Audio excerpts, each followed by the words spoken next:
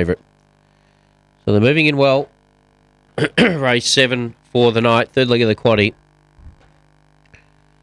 Last of them loaded up. And we're almost set to go with the green light. Ready for a start. Set. Racing. Magical Bling came out fairly, showing great pace out wide was Hyundai Hawk. And Hyundai Hawk goes to the early lead. Got away by 2 to Magical Bling round the first corner.